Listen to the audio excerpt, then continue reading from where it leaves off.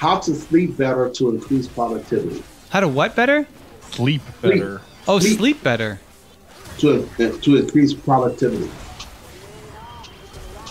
I mean, so obviously, like, there's a lot of different routes you can kind of go with that. You know, there's supplementation that you can go. You can go with.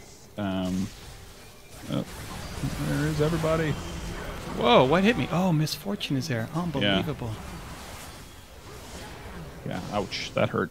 Yeah. So if you're looking at like supplements and things like that, magnesium is a good option as a like it helps. The magnesium is used in 400 different processes throughout the body, and it is known as a calming agent. So that's one thing from a supplementation standpoint.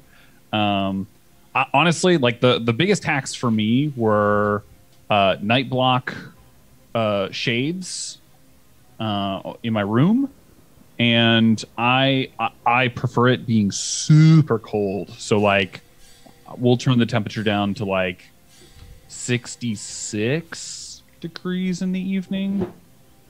I don't know how my wife does it. She puts on like 8 blankets when we go to bed, and so yeah, I think a lot of getting better sleep has to do primarily with like trying different things. One word answer: exercise. I can. And I give it to Evan. I would. This is a self-awareness question. Yeah. Because there's so many things that it could be. You've got to figure out what is the problem for you. And so I think the easiest way to do that is to think about when you're sitting there in bed and you can't sleep, what's going on? Like, just pay attention to the moments where you can't sleep. What are you feeling? Because I like a cold bedroom too.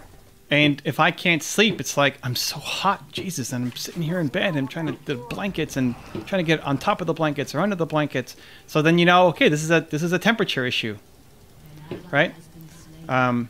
So just try to figure out when you're lying there in bed, what's the reason? What's going on? And that's probably what you need to fix.